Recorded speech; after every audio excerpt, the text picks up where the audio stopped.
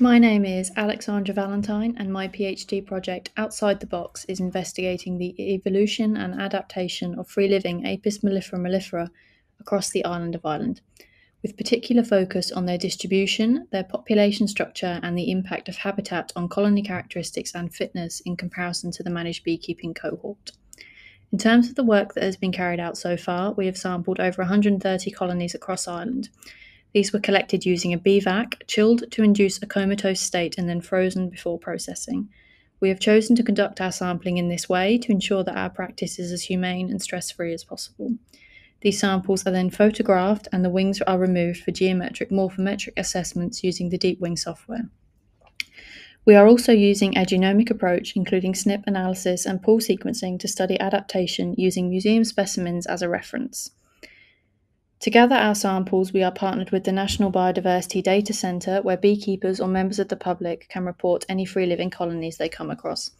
Of the samples collected this year, 52 have been free-living and 80 have come from managed beehives.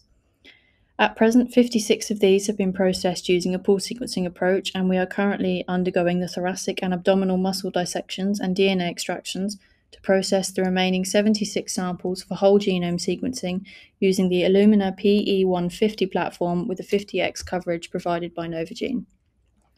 28% of this year's free-living samples have come from tree cavities, 38% from roof or wall cavities, and 18% from a variety of other environments, including this one colony pictured in the bottom left, which was living entirely at the base of a bait box. The survival of this year's cohort ranged massively, from colonies believed to have been in situ for around 50 years, compared to those established by this year's swarms. 87% of colonies sampled have been established in the last 5 years, with 18% being established in 2022 alone. As you can see from the graph on the bottom right, the longest surviving free-living colonies are inhabiting roof and wall cavity spaces. We are also currently adopting the use of infrared thermography to explore the utilisation of different habitat types by honeybee colonies. We are also conducting disease analysis on over 50 colonies. These include newly established as well as minimally managed and fully managed colonies. These samples have been stored at -80 to maintain the integrity of any RNA viruses which may be present. Using this data, we hope to investigate if disease prevalence is similar in wild versus managed honeybees and if this influences fitness differences between the three subgroups.